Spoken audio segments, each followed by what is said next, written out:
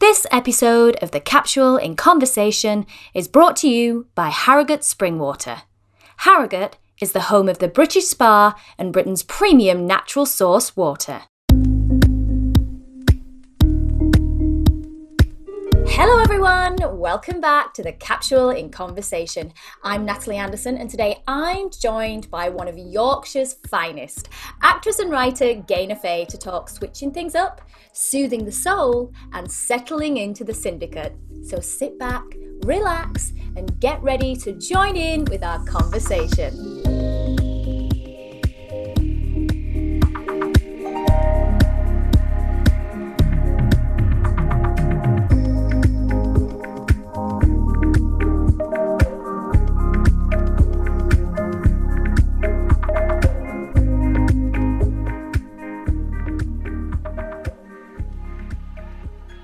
Hello all, I hope you're all well and have had a gorgeous week. It's been a time of finding freedom as the lockdown restrictions eased on Monday, with hairdressers, shops and pub gardens reopening.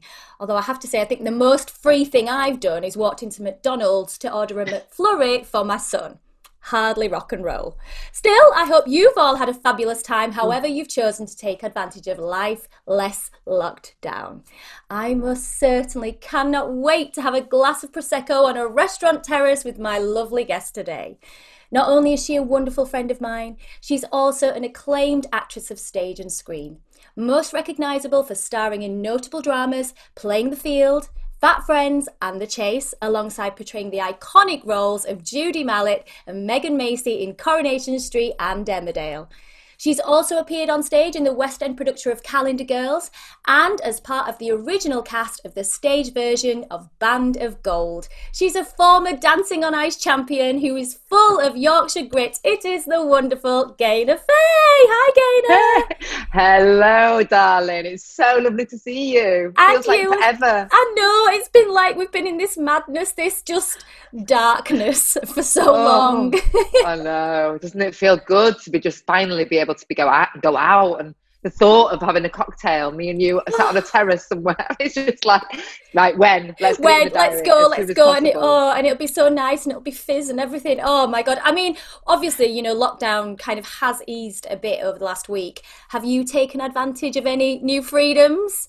Well, you know what, I wasn't going to, but then my daughter Lily was like, Mum, can we go to town? And I was like, really, you want to go in on the first day? She said, I just want to go and see. And then I thought, do you know what?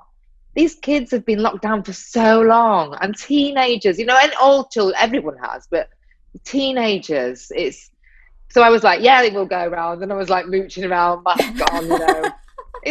And to be honest with you, the last time we were all released, it went crazy. So I was very, you know, I was worried that would be the case too. But people seem to be wearing the masks and people seem to be social distancing. And it was lovely to see smiles. People were all smiling and happy and jubilant that the shops were open and that they could see each other, you know. And I think that's what it is, isn't it? It's just that personal touch. Yeah, and I think you're right, you know, in that sense that I think this last lockdown has been a huge shock for everybody. I think the first one was a bit like, wow, the weather's lovely and it's a holiday, you know what I mean?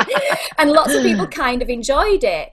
But this one was really quite hellish. You know, I've said very openly on this podcast how hard I found it with homeschooling and running a business and everything else. And then I think people are more cautious because they genuinely don't ever want to go back there again.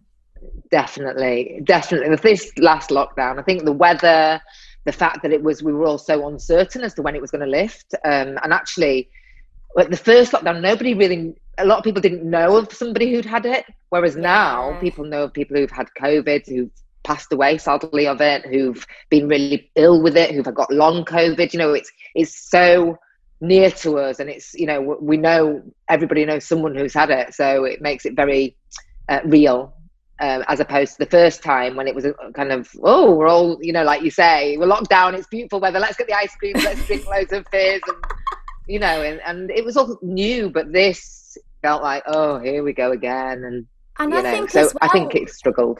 There's been this almost, I mean, they said it a lot in the first lockdown, this like wartime mentality almost. And I think, you know, in the first one, it was like everybody coming together and it was like, yes, we've got spirit. But for me, and I said this to my best friend, I said, I can't imagine actually living through this for 5 years. If you think that we've done like nearly like, you know, over a year now, and it's Yeah. dragged and it's getting harder. And well, the last 12 months it's definitely got harder towards the back end. And I'm so grateful that we do have these, you know, slight kind of easing of restrictions, because I couldn't imagine it going on any longer, because I just don't know what it would have done to people's mental health and just their well-being. Exactly. And, you know, and obviously now as well, we have the means to be able to sort our mental health, or at least reach out to people. Then, you know, people didn't. They just had to go through this horrific lockdown situation with no food. And I mean, at least we've been, you know, once all that crazy flour and toilet paper and all those crazy Do you things remember that were that? happening. Oh, I couldn't believe it. I was like, why do they need toilet paper? I could never understand. I got the flour and I got all that, but I didn't get I never got the toilet paper thing. But hey, you know, sometimes we don't understand things. We just have to let them go. We've got to let it go, haven't we? We've got to let them go. yeah, or it go. I don't know. Maybe that was the toilet paper thing. Now, I mean, you're currently starring in in the Syndicate on BBC One, which we will talk more about later on. But before we do, you know, you were actually one of the few productions that managed to get into production last year. I mean, what was that like? I mean, that must have been a whole different experience for you. Well, you know, first and foremost, we felt so lucky that we managed to be able to get the show up and running. You know, it was to a great cost in lots of ways. You know, financially, obviously, we had to have COVID tests and for the company. But as an actor, being able to work when everywhere else was just shut, you know, closing down, getting postponed, getting cancelled, jobs, the West End had gone dark, every theatre had gone dark, the Broadway had gone dark. We felt extremely fortunate, but it was really, really tough. You know, I mean, we know what it's like. The social element of work is lovely, isn't it? That socializing afterwards and being able to chat and pass the, you know, at lunchtimes and things. They're kind of like the bonus bits of work. That's where you bond as well. Yeah, it's definitely the bonding part. So all that goes. So we literally had a box that was provided, you know, that we'd have to do a little menu on a morning, like being in hospital. I'd like that for my breakfast and that for my lunch, and then you get it in a box. I mean, you know, and you weren't allowed to touch anything. Oh, so it was very strange, but predominantly everybody was in it. It was such a unique situation that we all wanted to make it work. We all wanted to protect everybody. And we had this incredible COVID medic on board, Phil, who was fantastic. Who, you know, we had our temperature checked every day. We had the COVID test. We had to go in bubbles, and I think the overall sense was that we were very, very fortunate to be in work, but it was tough. And I mean, it must anxiety. be so incredible now to actually see it being aired and to think, wow, we did it. And for us, the viewer, we would have no clue. I mean, it's so brilliant. The production values are amazing. What you've achieved as a team is just incredible. So you almost feel brilliant together. I think that's it. It's like now watching it, it's like the fruits of your labour, isn't it? It's always lovely to be able to reap the fruits of your labour. And we don't do that enough in our business. You know, we're on to the next job and, you know, and I think that I remember somebody once saying that, really rejoice in what you've done, because you're also quick to move on to the next job or the next thing. And you know, and so much effort and time and energy goes into making these projects. And for people, you know, so it's really important that people, you know, kind of support things, because we made this in COVID, you know, it's really tough. And then you'll get like, I mean, we've had wonderful, wonderful feedback, but then you'll get like people, and you kind of go, you try making the show in COVID, you try keeping things light and, you know, avoiding anyone wearing a mask. And it was, you know, it's a real sense of achievement. And I think as well for, you know, the television industry and the film industry, but more so the television industry, I think more people have seen, there's been more respect actually, because it's been television that have kept people going, you know, Netflix, all the huge dramas like Normal People that everybody was talking about right in the first lockdown. It has been these projects that have kept people's spirits up. So as you say, you know, to have somebody give a bit of negative criticism, it's really annoying. Like, go away.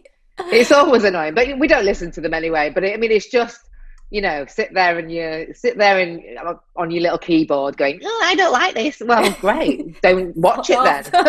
For all the other people who watch it, you know, don't worry about it. But yeah, all like the series, the box sets have just been a lifesaver, haven't they?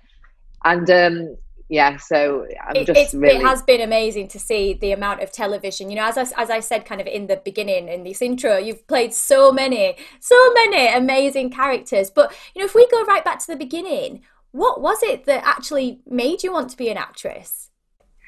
I mean, I think I just wanted to be somebody else, and I'm sure that a therapist would tell you something quite radical about that, but yeah, that was just how I wanted to. I always pretended I was somewhere else and made up these stories about, I think my poor mum and dad, they used to have to back up my stories just to support me when friends would say, oh, do you live in a caravan? Or are you from Israel? Whereabouts in Israel did you live then? I'd be like, I just make up these crazy stories about my life. Or that I had cats, and I had 10 kittens, and people wanted to come and see my kittens and stuff. I mean, it's crazy. But yeah, so I think that they wanting to be, you know, kind of always in like a little drama in my head. But I started out, I think, at school. So I played Dorothy at Lawnswood. Yeah. And I used to do plays in the back garden, because obviously my mum went back to college when I was quite young. And so she was writing things. And so she used to write us little things to do in the 6-week holidays. And me and my friends at school from the street and some school friends used to put a play together in the 6-week holidays, put it on, get some money, then we'd say bring a chair, it's 50p and bring a chair. And then they used to bring the chair into the back garden. We had this long back garden, we had like a little patio area, and we used to do the play on the patio, you know, with some props that my mum had got from a theatre company. And yeah, it was great. It kept us entertained, and I love how enterprising you were as well. Like, yep, you know, this is it, that's your seat, but you'll have to bring a chair, you know, making it all together. Oh yeah, and I drew the programs. I made the programs and everything, and like painted them, because I used to love painting and drawing. And then we'd go to Alton Towers if we got some money, and with obviously, you know, we'd never got that much money, but we'd go and do like a day out for our treat at the end of it. So yeah, I think it came from that. And then I played, as I said, I played Dorothy, and I got a drum roll when I walked on. I was like, oh yeah, I like that. This is what I need always in life. Yeah, I know now. Wherever I go. A drum roll. I'll note to self, I'll remember that now in the future. Gaynor needs a drum roll. But you know, if we fast forward, and you have played so many incredible characters. I mean, one of my personal favourites is, you know, Judy Mallet in Coronation Street, back in the 90s, back in the day. And I remember your character arriving with this huge mane of beautiful hair and those incredible outfits. And I mean, I think I fell in love with her wardrobe straight away. I was like, wow, her wardrobe's amazing. You know, what was it like playing her, you know, at that time as well, when soap in particular was just all over, wasn't it? Oh, it was the golden era of soap. I mean, I'm so fortunate that I was involved in Corrie when there was Betty Turpin, Mavis, Percy Sugden, Julie Good, you know, Bette Lynch, Raquel. I mean, the soap gods, you know. Yeah. And I was there in amongst them all, which was fantastic. I absolutely loved it.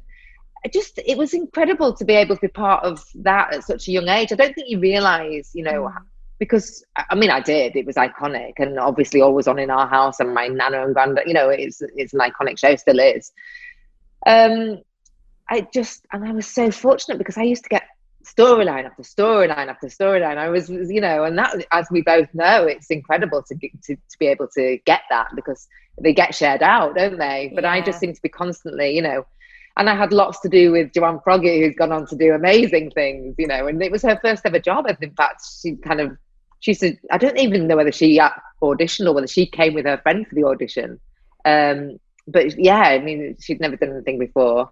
And so many people come and go in that show that are just huge now. They've gone off to Hollywood, and you know. It was such an amazing. I mean, we, like, as you said, we both know kind of soap is an amazing place to start out in your Yeah. career because you have to learn very fast. Everything's thrown at you, but equally you're given storylines that you probably wouldn't necessarily get elsewhere because they might go, oh, well, we wouldn't cast you as that, but because you're in a show that's ever changing, Yeah. you're given stuff that you kind of like, oh wow, I never would have thought I would have to be shot or this or that or you know the mad stuff or be the killer or whatever else, Yeah. and just that turnaround. But for me, what I loved about her character, that you know, Judy, was she was very strong as well. You know, obviously Corrie women are known for being very strong, Yeah. and I think that very much came across.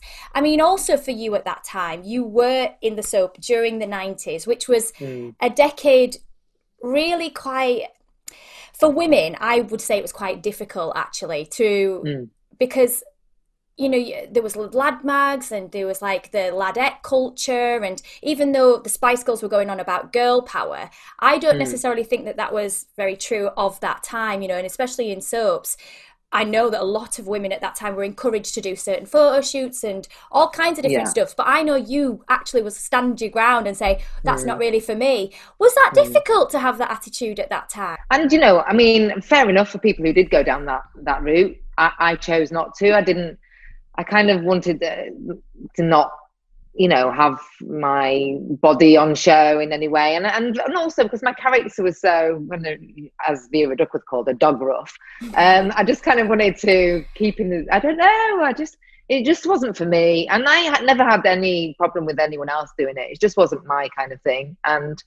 But yeah, you were encouraged to kind of do it, obviously, because it was great, and you know, and you could get put. I mean, some people did it and got an amazing amount of other stuff out of it. You know, you can get lots of different things out of it, but just wasn't my. It's hard though, I think, as well, you know, to stay true to yourself. And you know, for me, like that rings true of who you are. You are very true to yourself, and you know, like you say, standing your ground. I mean, did you ever like kind of waver, or were you like, no, I'm steadfast and that's it? Yeah, no, I'm steadfast. I honestly, if there's one thing in my life that I do is I suppose in lots of ways, because I'm a bit stubborn, I kind of have this thing that, no, I'm going to do what I said I'm going to do, you know, and sometimes, you know, that you can miss out on things, but no, I just knew that was it. I think the most I ever probably did was when I was on holiday, and I think I did a shoot on holiday with my then partner, and I think I was in like a bikini and a sarong on the beach, and I think that was because I was on a beach. You know, if I'd have been fully clothed on the beach, it would have looked really quite strange.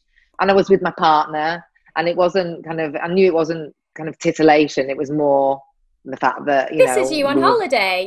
This is us together on holiday, and that was that. But I mean, other than that, no. The industry has changed dramatically, you know, even in the last 10 years. I mean, yeah. There's no longer like sexiest male and female, which I remember I was just leaving Emmerdale when they chose to scrap those awards. And I was like, really? oh, thank God, because for us, like those kind of awards, you know, put pressure on actors and actresses when actually our job is often to be the most vulnerable on screen. And it's not about looking pretty, it's about portraying real life, isn't it? I mean, it's been such a huge change, I think, in the last 10 years, which do you feel is it's so much better now for people? Oh, absolutely, you know, and I mean, there's still an enormous amount of pressure on us, you know. I mean, plastic surgery and you know, all these procedures are more popular than ever now. Yeah, there is pressure. There is still pressure on us, and like you say, you know,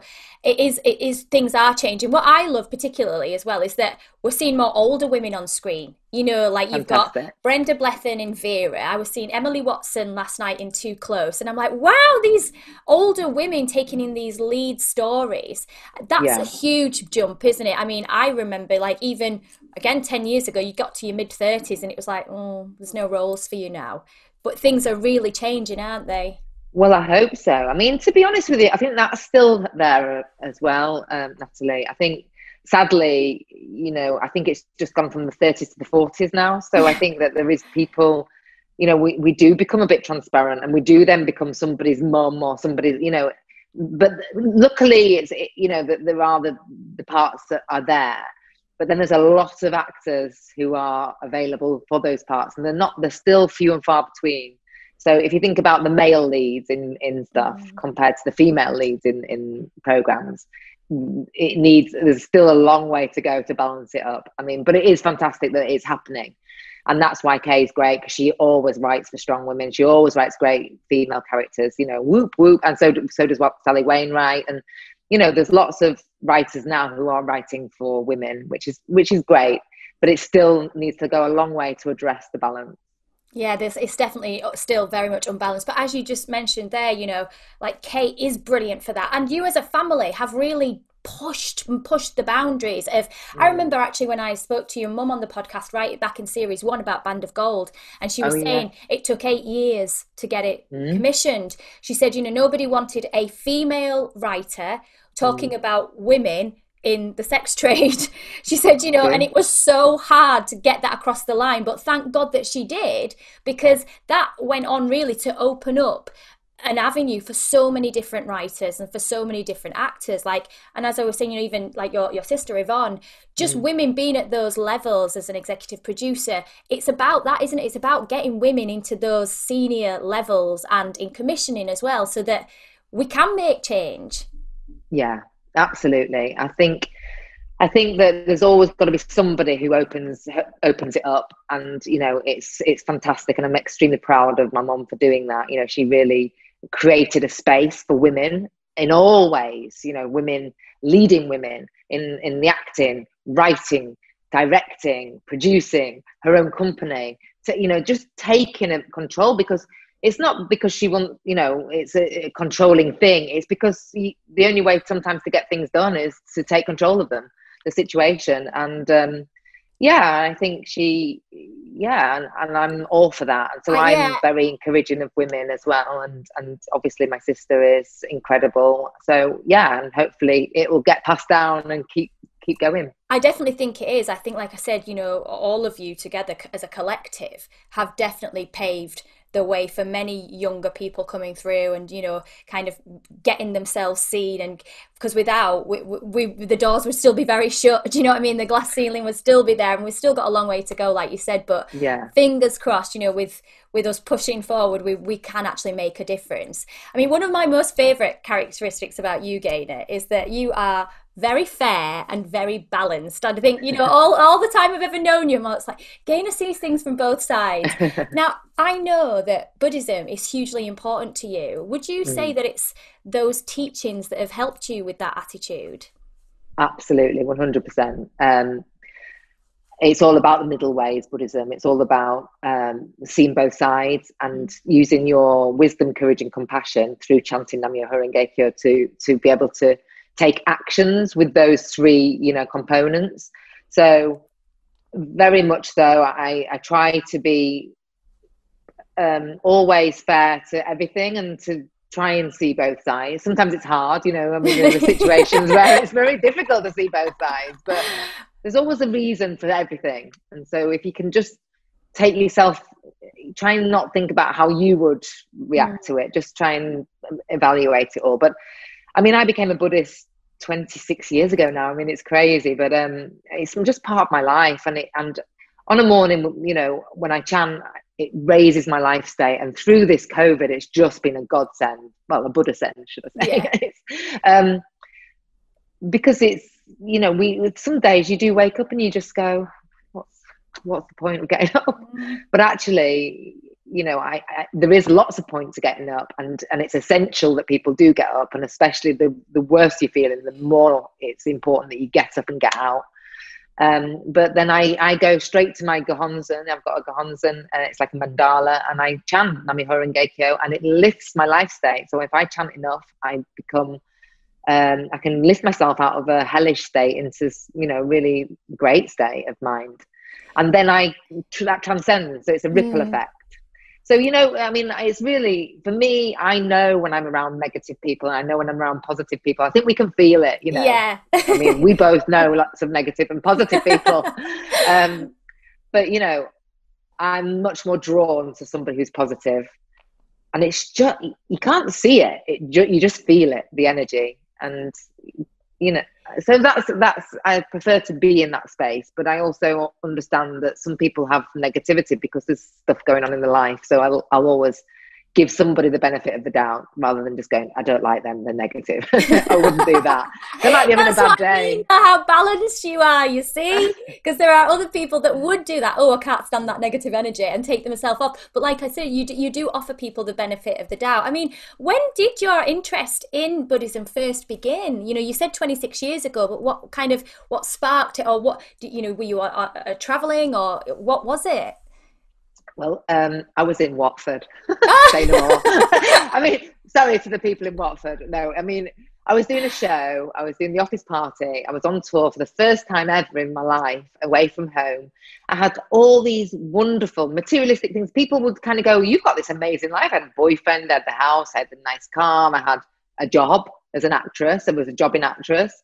And so everything was there. I just didn't have that inner kind of happiness, you know, that everything could be my equilibrium, my kind of could be like flipped in a second. You know, I could get angry or upset, or, you know, my emotions were kind of like, ooh. And it's probably maybe it's hormonal as well. But anyway, I was on doing the show, and one of the actresses on the show, as you know, we're always looking for a little skin tip or beauty tip. Looking at her going, her skin is just she just glows. She's got this like radiance around her. And I said to her, Jilly, can I just ask you, I hope you don't think I'm rude, but what skincare do you use? And she was like, oh, it's not the skincare, darling. I'm a Buddhist. I chant Namya Rengekyo. I was like, oh, really? She went, yeah. She said, you don't need to buy that. I'll give you that one for free. So I was like, oh, wow, that's amazing. So yeah, and it's so true. I can spot somebody who's a Buddhist or who has a positive mental attitude a mile away, because they've just got this radiance. It's like a shine. And she was always happy, and it's because she had a good life state. She was always in a higher life state than the majority of other people, moaning actors. When do we get my holidays? Like, when can I have a day off? Yeah. Oh, I've got the job, have I? Oh, when is my first day off? Oh, okay. But you know what? That is so true, because if I look at now when we very first met, and something that I always think about you is that you're so radiant. So clearly, like you said, you know, what you learned from Jilly, you really took that, and then you are now doing the same thing and passing that on to other people, because it genuinely does shine through, you know. And as you mentioned there, kind of beauty secrets and things, and I know obviously a lot of it does start from inside with you. Yeah. However, you know, are there any other go-tos for your well-being and, you know, for your beauty? Are there other things that you think, actually I need to do that and then I actually feel really good? I think definitely inward, you know, always go in first and make sure, because there's nothing worse than going around with a frown on your face. I mean, you could spend a fortune on all this wonderful cream or whatever, but actually, if you go around with a frown on your face and furrowed brow and like miserable, it's not going to do anything, is it? I mean, you might as well just throw your creams away. So it definitely comes from the inside. But I've been told about silk pillowcases. Yeah. And I get it, because actually when you wake up, sometimes you've got those crease marks on your face. I mean, that can't be doing your face much good. And so yeah, silk pillowcase. So I've now got silk pillowcases. And what else? I think good diet, definitely a good diet. Mm-hmm. I try and eat as many vegetables as I can, fruit, as water. I mean, I'm not great. I have got my water, and I've got some water here, but... Oh, you're better than me. I've got tea. Look. You and your tea. But, yeah, just definitely, I don't drink fizzy drinks. I try to eliminate as many things as possible. You know, don't smoke. Try not to drink too much. I mean, everything in moderation, I say, apart from the things that are really bad for you and proven to be really bad for you. But, yeah, definitely good skin. I've never gone to sleep with makeup on ever in my life. And yeah, and I think so, definitely things like that. like when I see you, you do always look so radiant as well. And this is another thing that I know both of us have spoken about is, as you get older though, your hormones come into play, and that is an absolute nightmare, isn't it? Like Mm. I know, like between us both, when we've been on set together and working, I'm like, oh, I'm so hormonal, and my hair's really greasy, and it's just horrible. Is there anything that you take kind of for? That kind of thing, or even, I know lots of people swear by evening primrose oils to Oh just yeah, because that's the stuff actually, as you said, starting from the inside, that will just definitely. genuinely help you, because our hormones just play havoc with us, don't they? Yeah, I'm just looking now. I've got them somewhere. I'm like on collagen, so I'm taking like collagen sachets, Yeah. really nice collagen with like fish oil and things in them. Evening primrose, black cohosh, obviously, for women who are now, and we start going into perimenopause a lot earlier than we think. And I think Mm. that a lot of women don't realize that they're actually going, because they don't want to think of it. And it's such a taboo, the word menopause. People go, oh, she's old, she's past it. Nothing to do with that. We start perimenopause in our 30s. Yeah. We're young, we're still able to give birth, and we're still able to conceive, and we still young women, we're still young women in our 40s, for goodness sake, but we have to go through all this on top of everything else. It drives me nuts. And I'm not somebody who actually talks about it very much, and I really should, because I feel very passionate about it now. But I think women have a really rough ride, and the perimenopause into the menopause is a horrible, horrible time for women, and it really needs to be not made taboo, and more people need to come forward and talk about it, because it's not a she's past it or she's right old now, and just It is infuriating. I mean, the stigma. I talk about it a lot on here, so all our listeners will Mm, be like, "Oh yeah, I'm with you," because they know I good, talk about it so much. And I was asked good. actually the question of, "Why are you talking about it? You're only in your 30s." And I said, because that's the point. The point is, if we're not educated in our 30s, we don't know what to expect. We could also be being misdiagnosed with stress, which what happened to one of my friends. Yeah, She was given antidepressants because yeah. they said, "Oh no, she's overstressed and overworked," and it turned out it wasn't that at all. She was entering into perimenopause. Her hormones had Mm, changed. And mm. for her to then be given antidepressants, which she didn't need to be on, I find really unfair, to be honest. I keep campaigning and saying we need a pamphlet when we're 35. We need a pamphlet that comes through the door. Yeah, I really think, some of the lessons that we get taught at school are irrelevant. You never ever use them. Teach young women, teach young men and young women the things that they need to know through life. Boys should be taught it too, because they are going to be around mums or sisters or daughters, or just friends. To be able to understand what somebody's going through is as important as going through it yourself as well. So I just think people need to be educated, and mental health. Just, we're in a different world now, and Mm. people are fortunately being more vocal about things, and fortunately reaching out for help. But for all those people who do reach out, there's 100 who aren't. So I think it's really difficult, and some of the symptoms that do come with perimenopause are horrible, and things that people wouldn't know, which is the insomnia that comes with it, Mm. and then it's the vicious circle, because you have sleep deprivation. You've not got the baby, it's not through having a baby, so you've got that Baby. lovely bit with the baby, and it's all worthwhile. You just don't sleep, and then you've got to function throughout the day. People are going and doing jobs, and they haven't had sleep. Your hair falls out. You end up with half your hair. You're constantly juggling your emotions and your energy levels. I mean, this is just on one part of being a woman, A on woman. top of everything else. It's so hard. I mean, I really do applaud, people like Alex Mahon at Channel 4 for actually putting in some of the work that she's done, with taking women through the menopause in their careers. We've had a few ladies on in the past just talking about some of the things that have happened to them, where they've ended up actually losing their jobs because they were going Mm. through menopause. I actually read something on Twitter, actually, just literally yesterday, with a Yeah. lady saying, "I can't believe it. I've been made redundant, so to speak, because I had time off to see my doctor because I've been going through the menopause."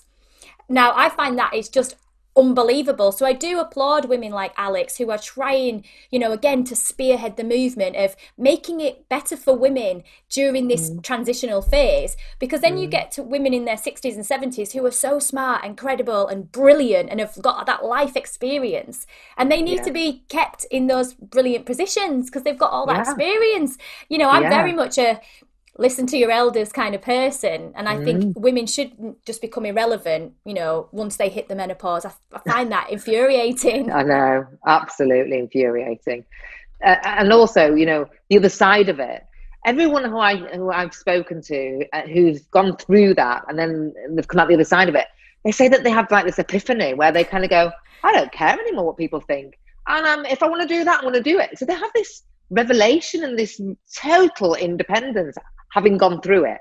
But having to go through it is the really horrible bit. But then the other side of it is apparently wonderful. So that's what we've got to look forward to. We've got to look forward to this. This is what I mean, is I keep championing this and saying, right, come on, we can get through this middle bit together. And if we've got through the pandemic, we can get through it. Get through this. I mean, but going through the pandemic in the menopause, not good. Yeah, not crikey. Good. I mean, if we just switch it a little bit into, styling, for example, because again, as through the decades, your style evolves. What would you say is your kind of signature go-to style, and has it evolved? Yeah, I think, well, I started out wanting to be a goth, but apparently I was too smiley to be a goth, so I got the goth from the goth gang. Nah, you're too smiley to be a goth. I love that. But then I went, what should I be now? Oh, well, I know, I'll be a weirdo. We used to call it weirdos because if you didn't conform to the norm, you'd be called a weirdo in my school. I don't know why. But I quite liked being a weirdo at the time. But then I thought, I don't really want to be a weirdo anymore. I think I'll just be bohemian. So then I went bohemian. And then from bohemian, I went structured, kind of like, suits and stuff. And then I had loads of different, and obviously I was 80s. So I had the 80s and the 90s. So I tried to follow a bit, but I've never been a follower of fashion as such. I like to dip in and out, but I'm very much get a piece and then I wear things around it. And also I've never done stilettos because I can't walk in them. I mean, I'm a massive fan of RuPaul's Drag Race, but I could not walk in those stilettos. No way. In fact, it was hard enough playing Megan Macy because she always wore stilettos. So they used to have to go out of the way to find me comfy stilettos. Now listen, I'm not even having that with you because my shoes in Emmerdale were the worst, and they were like 18 inches. I don't know how you walked in them. I really don't. I used to see you walking down. I'd be like watching you walk down the. But you did it in style. I mean, you can walk in a stiletto. I would have been wobbling all over that corridor. I did. I'm not one of those, but I think style-wise is all very much like I always wanted to feel kind of not. I don't know. Probably layered. I like floaty. I like. I'm a bit of everything. I'm a bit of a chow mein of fashion, but I seem to have some sort of fashion. Because everyone always says, I love what you always wear really nice things, so I must do, but I don't know what it is. I've always felt colour. You were quite Carrie Bradshaw in that it was quite eclectic. You mix a lot of different trends and it really works. And that's kind of what I've always got from you, and I've always really admired that, because again I think it's an expression. It's the freedom of expression. And, with the Capsule, we talk a lot about not necessarily following trends, but actually what feels good, what makes you feel amazing. And that's what you should buy and that's what you should invest in. And if it feels amazing and you go, oh, wow, then that's what you definitely should purchase. Do you have any things like that you step into and you go, oh my God, I feel amazing?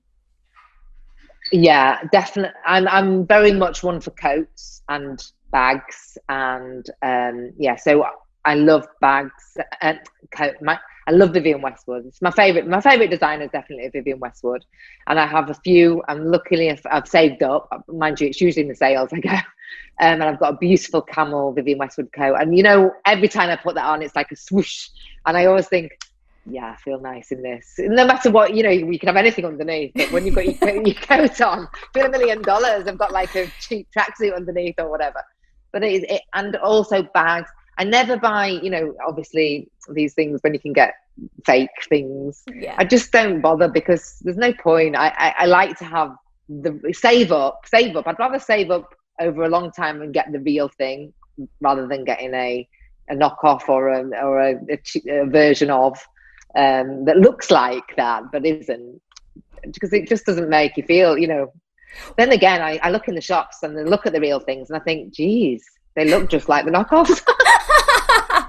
But I think that investment shopping, though, like you said then, again, another message that we always give out is that invest, because you'll have that piece forever then, and it will last you, and you'll have that for decades, and that's a better investment over time. Cost per wear, so much better than just getting something and then it falling apart. Whose wardrobe out of every character that you've played have you loved the most? I would say Lauren from Fat Friends. Yeah, because she had quite an eclectic taste. I mean, I love Megan Macy's, don't get me wrong. Megan Macy's outfits were beautiful and really structured and very classy, but that's not my kind of style. I'm not that kind of, chic girl. So it was great to wear them and they always look amazing and feel good, but that's not for me. But Lauren kind of wore really unusual stuff that was put together. She was probably more like me dress-wise, with what she wore in the TV show. So yeah, I think it's that. Yes, that I would go with Lauren. I love that was your version of Lauren as well, because obviously when I inherited her on stage in the musical, I went for a very Kate Middleton look, because obviously she was slightly, obviously it was slightly reworked for the show just to kind of get us from beginning to end, and a bit more obsessive with marriage, and I felt like her icon was Kate Middleton. And that's who she envisaged. So that's absolutely. But it's so true how, once you start to kind of take on those ideas of your character, and then they're born, aren't they? And again, different interpretations. I mean, if we move to a new character, let's talk about Cheryl in the Syndicate. Ooh. I love Cheryl. I mean, the Syndicate, it's the fourth series. The previous three, it's the same kind of formatting, that we're following a group of people that have won the lottery together. This group in this fourth series is a group of young vets, and they've been scammed by Frank, who is the post office owner, and you play Cheryl, his long-suffering fiance. Tell me a bit more about her. Well, I think that's the great thing about it. At first sight, you just think that she's just with this woman who loves this guy, and she's just going to stand. She wants to get married. She runs a shop, and it's simple as that. Her husband runs off, and her fiance runs off. Didn't actually quite get married. They never got there. He ran off before they got married. And then so it's. Yeah, she's great. She's great fun to play because she goes on this real moral journey. I mean, I don't know when this is going out, but by the time this will be this Sunday, so this will be. We're still on episode 4 now. Oh, okay. So you're basically seeing me packing. I think you've seen me packing and getting my passport. So that gives you a little telltale sign of what her thoughts are, what she might be up to. But it's one of those things where she's tested all along the way, and I think she's the real moral compass of the show. So she's the kind of epicenter of the morals, and twos and fro's. And I think that's what happens when money gets involved in situations. You do have these thoughts. I mean, 27 million is a lot of money to kind of go, oh, just give it back. But also, some people wouldn't even hesitate, and they just go, it's not your money, that's it. But I think the fact that Frank's already got it and is busy spending it, and then obviously the Syndicate weren't very particularly nice to Cheryl, but then she wasn't particularly nice to them. There's, it's one of those things, isn't it? It's like greed, stupidity, money, all these things, all these, emotions go with it. I mean, and you, as you said, I mean, how you achieved this is beyond me altogether, all of you as a company. You actually got to go and film in Monaco as well, which that must have been fabulous. You're thinking about fashion and amazing, beautiful things to see. I mean, what was that like? Monaco is a surreal place. I mean, the money there is ridiculous. I mean, we were shocked when we saw a car that wasn't a Ferrari. We'd go, look, there's not a Ferrari. It's not a Ferrari, and that, you know, it was ridiculous. But I loved it, and it was wonderful, and to see those beautiful sunsets and to be at the ocean and everything. But I wouldn't want that lifestyle in Monaco. You know, I wouldn't want it, even if it was offered to me. Don't think I'd want it. It felt a little bit vacuous, you know, and not real. It's like another world, but then it doesn't kind of fit with me as a person. I'm very much you know, I want to be grounded, and I want to work for my money, and I'm not somebody who would like to just be a lady that lunches or dines out every 2 minutes. I love the fact that it's a treat when you go out for a meal. So, but I mean, it was great as an actor to be filming there, and especially because of the lockdown situation, to actually have this escapism. But then we escaped to Monaco, and then it got locked down. Oh. The minute we got there, France went into lockdown, and there was a terrorist attack in Nice, just down the road from us. So it was quite frightened, actually. Really frightening. It was really frightening because, you know, if there's a terror attack and there's a film company happening, and we're in Monaco where there's lots of wealth, you kind of just going, oh. And obviously then the alert was high because it was a terror. So we were constantly followed around by police.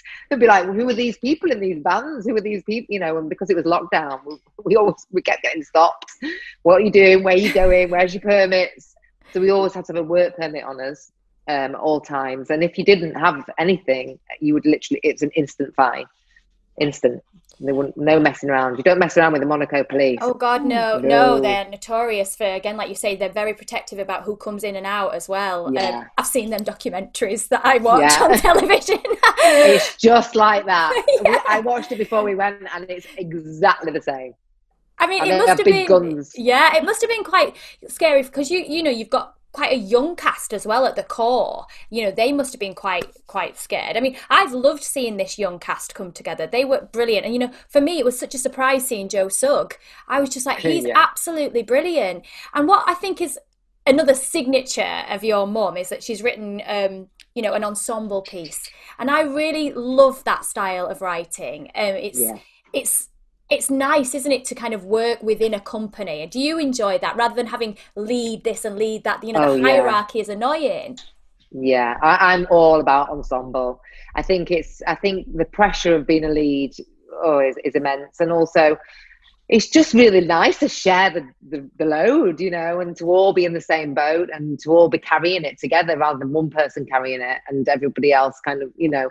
It's like Fat Friends musical. That was a real ensemble piece. I mean, I know Jodie was kind of key, but you guys were all, it felt very much like an ensemble piece.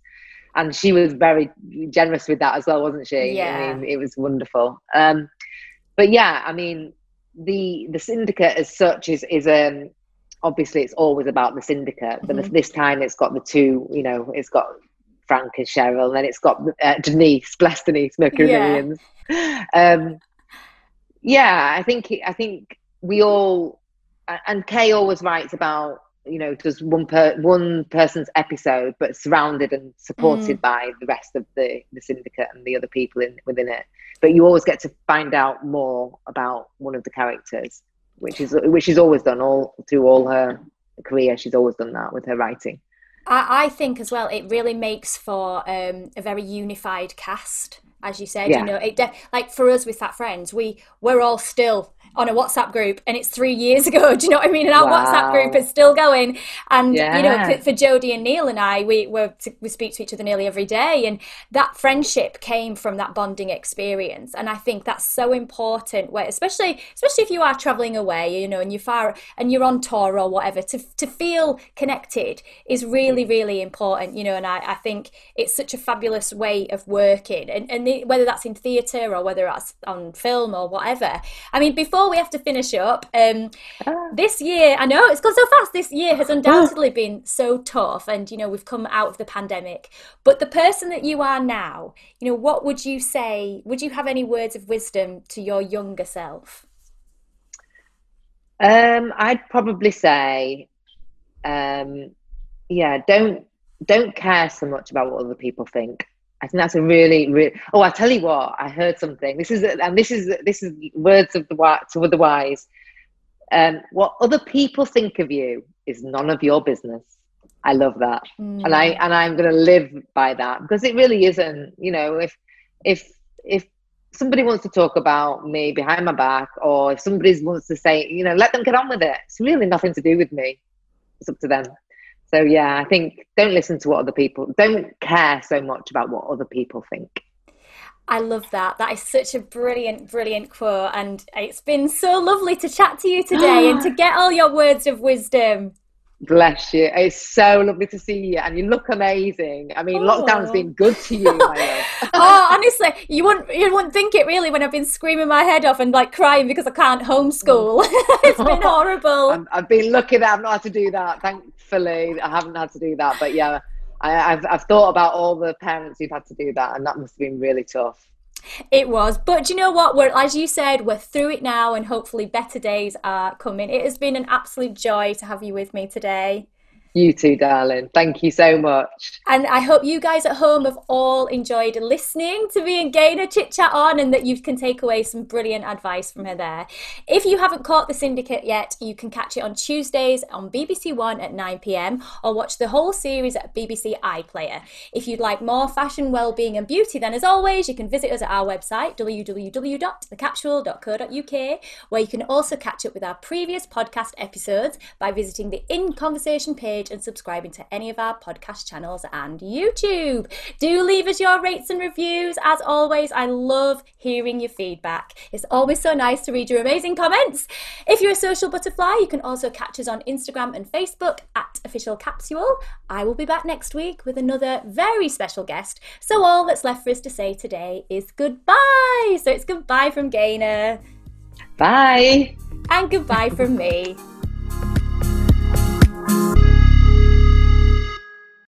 This episode of The Capsule in Conversation was brought to you by Harrogate Spring Water.